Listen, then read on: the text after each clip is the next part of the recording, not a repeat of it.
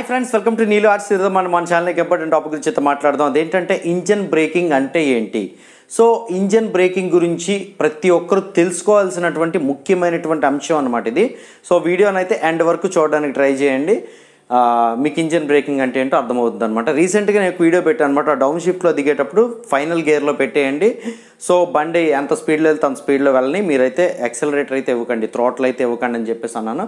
చాలామంది అన్న engine of చేసేస్తే ఏ బిజారు ఉండదు కదా అని చెప్పేసి కొంతమంది అంటారు.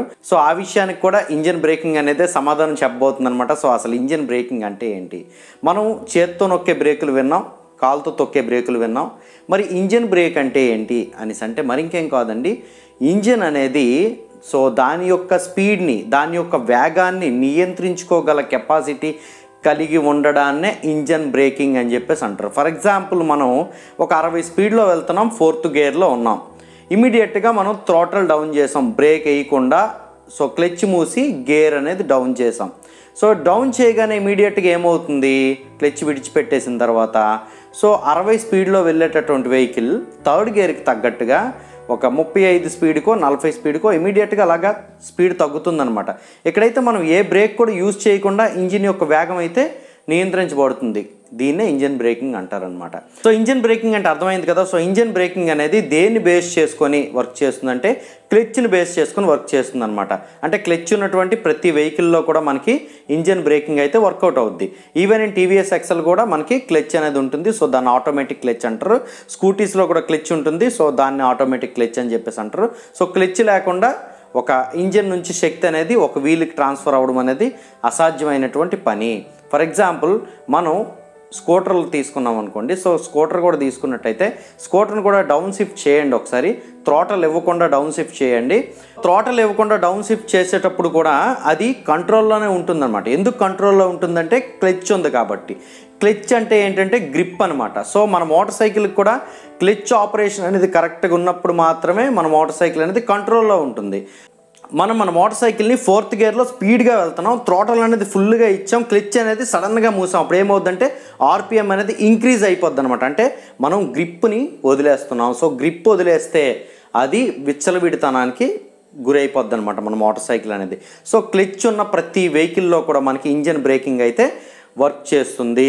సో మానవుడికి కూడా క్లచ్ ఉంది. సో ఆ క్లచ్నే మనం నర్వస్ సిస్టమ్ అని చెప్పేసి అంటాం అనమాట. ఫర్ ఎగ్జాంపుల్ క్లచ్ అంటే గ్రిప్ అని చెప్పాను కదా.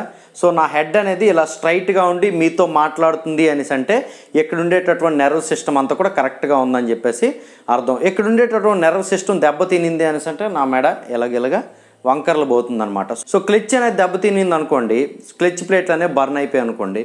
సో బర్న్ అయిపోతే మన మోటార్ సైకిల్ 4th గేర్లో వెళ్ళి ఫుల్ థ్రోట్లు ఇచ్చినప్పుడు కూడా అది 30 స్పీడ్కి మించి అయితే కదలదు. సో క్లచ్ ప్లేట్స్ నీలు ఆర్ట్స్ అని సెర్చ్ చేయండి. సో క్లచ్ గురించి నేను కంప్లీట్ వీడియో అయితే చేశాను, మీరైతే చూడొచ్చు. ఈ విధంగా మనకి ఇంజన్ బ్రేకింగ్ అనేది క్లచ్ని బేస్ చేసుకుని అయితే పనిచేస్తుంది అనమాట. క్లచ్ ఉన్న ప్రతి మోటార్ సైకిల్లో, ప్రతి కార్లో కూడా మనకి ఇంజన్ బ్రేకింగ్ అయితే పనిచేస్తుంది. అయితే చాలామంది అడుగుతుంటారు, ఘాట్ సెక్షన్లో మనం కంటిన్యూస్గా డౌన్ చేసేటప్పుడు అసలు ఇంజినే ఆఫ్ చేసేస్తే ఏ బిజారు ఉండదు కదా అని చెప్పేసి చాలామంది అడుగుతుంటారనమాట. సో ఇంజిన్ అనేది పూర్తిగా ఆఫ్ చేస్తాం అనుకోండి, గేర్లో లేకుండా ఆఫ్ చేస్తాం అనుకోండి, క్లచ్కి బ్యాక్ వీల్కి ఉండేటటువంటి కనెక్షన్ అయితే కట్ చేస్తాం అనుకోండి. సో సడన్గా మన బండి అయితే బ్రేకుల ద్వారా కంట్రోల్ అవ్వడం అయితే కష్టం అనమాట. అప్పుడు ఇంజన్ బ్రేకింగ్ అయితే తప్పనిసరిగా కావాలి. కాబట్టి డౌన్ షిఫ్ట్ దిగేటప్పుడు ఎవరు కూడా ఇంజిన్ అయితే ఆఫ్ చేయకండి. పెద్ద పెద్ద ట్రక్కులు సైతం డౌన్ షిఫ్ట్ దిగేటప్పుడు దానికి ఉన్నటువంటి బ్రేకులు అంతంత మాత్రంగానే పనిచేస్తాయి. ఆ ట్రక్కులన్నీ కూడా ఇంజన్ బ్రేకింగ్ సిస్టమ్ మీద బేస్ చేసుకొని దిగుతాయి అనమాట. అండ్ ఇంకోటి, మీరు యూట్యూబ్లో ఒకసారి బ్రేక్స్ ఫెయిల్ అయిన వీడియోలు కనుక మీరు చూసినట్టయితే, బ్రేక్స్ ఫెయిల్ అయితే కార్ని ఏ విధంగా కంట్రోల్ చేయొచ్చు, ఈ వీడియోలు చూసినట్టయితే మనకి ఏం కనిపిస్తాయంటే క్లచ్ ద్వారానే, అంటే గేర్స్ ద్వారానే ఇంజిన్ అయితే కంట్రోల్ చేసి ఆపినట్టుగా మనకు కనిపిస్తూ ఉంటుంది. సో ఇంజిన్ ఏ విధంగా అయితే బండిని కంట్రోల్ చేసి ఆపుతుందో సో దాన్నే ఇంజిన్ బ్రేకింగ్ అని చెప్పేసి అంటారనమాట. సో ఇంకొక ఎగ్జాంపుల్ కూడా నేను మీకు చెప్పాలనుకుంటున్నాను అనమాట. మనం మెట్లు దిగుతున్నాం అనుకోండి, వేగంగా దిగుతున్నాం అనుకోండి. సో వేగంగా దిగేటప్పుడు ఏమవుద్దంటే మనకి మెట్లకి ఒక ఫ్రేమ్ లాంటిది చేయిస్తాం. ఫ్రేమ్ లాంటిది ఎందుకు చేయిస్తాం అనేసి అంటే మనలో ఒకవేళ పటుత్వం కోల్పోయినప్పుడు మన నర్వస్ సిస్టమ్ అనేది కంట్రోల్ చేసుకోలేకపోతుంది అనుకోండి, మనం మెట్లు దిగే స్పీడ్ని మన నర్వస్ సిస్టమ్ అనేది కంట్రోల్ చేయలేకపోతుంది అనుకోండి, ఇమ్మీడియట్గా మనం ఏం చేస్తాం, అక్కడ ఉండేటటువంటి ఏదో ఒక గ్రిప్ను పట్టుకొని ఆగిపోతాం అనమాట. ఇన్ ద సేమ్ వే మన మోటార్ సైకిల్ యొక్క ఇంజిన్ కూడా క్లచ్ని బేస్ చేసుకొని మన బ్యాక్ వీల్ని అయితే కంట్రోల్ చేస్తుంది. అండ్ ఇంకొక బెస్ట్ ఎగ్జాంపుల్ చెప్తా. ఒక సైకిల్ తొక్కుతున్నటువంటి వ్యక్తి ఉన్నాడు అనుకోండి. సైకిల్ తొక్కుతున్నటువంటి వ్యక్తి సైకిల్ని ఏ విధంగా తొక్కుతాడు అనేసి అంటే తనలో ఉన్నటువంటి శక్తిని ఉపయోగించి తొక్కుతాడు. సో సైకిల్కి ఇంజిన్ ఏంటి అనేసి అంటే ఆ వ్యక్తే ఆ ఇంజిన్. సో ఆ వ్యక్తిలో గ్రిప్ కోల్పోయాడు అనుకోండి, కాలు తిమ్మురు పట్టేసింది అనుకోండి, నర్వస్ సిస్టమ్ దెబ్బతినేసింది అనుకోండి.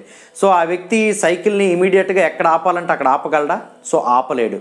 సో ఆ వ్యక్తి సైకిల్ని తన యొక్క శక్తితో ఆపగలిగినప్పుడే ఇంజిన్ బ్రేకింగ్ కరెక్ట్గా వర్క్ చేసింది అని అర్థమవుతుందా? అంటే సైకిల్కి బ్రేకులు అయితే ఉంటాయి, కొన్ని సందర్భాల్లో అవి కరెక్ట్గా పనిచేయవు అనమాట. అటువంటిప్పుడు ఆ మనిషి ఎలా సైకిల్ని పట్టుకొని వెళ్ళిపోతాడు అనేసి అంటే తనలో శక్తి ఉంది, తన నరాల్లో పట్టుత్వం ఉంది, కాబట్టి దాన్ని ఎలాగైనా సరే ఆపేయగలను అనే ఉద్దేశంతో అయితే, ఇంజిన్ బ్రేక్ చేయగలను అనే ఉద్దేశంతో అయితే ఆ వ్యక్తి అయితే సైకిల్ని పట్టుకొని వెళ్ళిపోతాడు. ఆపాల్సిన సందర్భం వచ్చినప్పుడు తన కాళ్ళని కిందకి పెట్టో లేకపోతే ఏదో ఒకటి చేసి తనలో ఉన్న శక్తిని ఉపయోగించి సైకిల్ని ఆపుతాడు. అక్కడ బ్రేకులు అనేవి ఇంపార్టెంట్ కాదు, ఇంజిన్ బ్రేకింగ్ అనేది ఇంపార్టెంట్. అలాగే మోటార్ సైకిల్లో కూడా బ్రేకులు కొన్ని సందర్భాల్లో పనిచేయని సందర్భంలో ఇంజిన్ బ్రేకింగ్ అనేది వర్క్ చేస్తుంది. ఇది ఎక్కడ మనకి ఎక్కువగా అప్లై అవుద్దంటే మనం డౌన్ షిఫ్ట్ దిగేటప్పుడు అప్లై అవుద్ది అనమాట. సో అక్కడ బ్రేకులు సరిగ్గా పనిచేయకపోయినా మన బండి గేర్లలో ఉందంటే సో బండికి కొంత గ్రిప్ అయితే ఉంటుంది, ఇంజిన్ బ్రేకింగ్ సిస్టమ్ వలన బండి అయితే కంట్రోల్ అవుతుంది. సో ఇది ఫ్రెండ్స్ ఇంజిన్ బ్రేకింగ్ అంటే. ఈ వీడియో నచ్చిందంటే లైక్ చేయండి, మీ ఫ్రెండ్స్తో షేర్ చేయండి. ఇలాంటి వీడియోస్ కోసం నీలు ఆర్ట్స్ ఛానల్ అయితే సబ్స్క్రైబ్ చేయండి. అందరికి నమస్కారం, థ్యాంక్ యూ. ట్రావెలింగ్ సంబంధించి కానీ మోటో వ్లాగ్ సంబంధించి కానీ వేరే దేశాలు వెళ్ళేటప్పుడు చూడవలసిన ప్రదేశాల గురించి కానీ భారతదేశంలో చూడదగ్గ ప్రదేశాల గురించి కానీ మరింత ఆసక్తికరమైన సమాచారం కోసం తెలుగు ట్రావెల్ వ్లాగర్ ఛానల్ అయితే సబ్స్క్రైబ్ చేసుకోండి. Link in description.